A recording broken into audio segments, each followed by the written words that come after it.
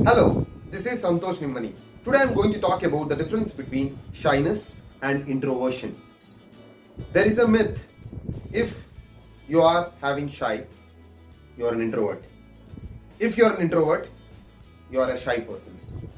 So this is completely wrong. I already told in my old video, shyness is an emotion.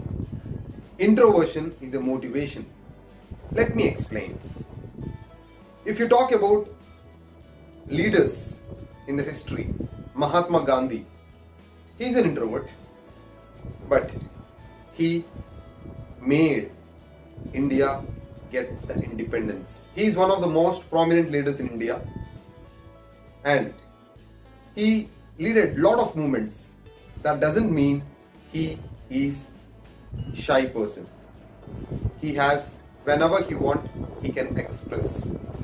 That is what introversion means. Shyness, let me explain a small example. If you go for a party, if you feel that I am not good enough over here, I am not this, whatever environment I have, I am not actually the person who can stand over here. I am so scared to talk to people. So all these feelings comes whenever you are shy.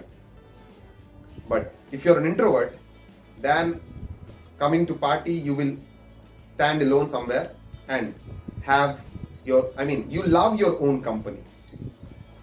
You will also think that I can go home so that I can be alone. Again, there are a lot of kinds of people in this world. There are even shy extroverts as well. That doesn't mean they are introverts. Even there are outgoing introverts as well. That doesn't mean they are extroverts. So get the difference between introverts and shyness.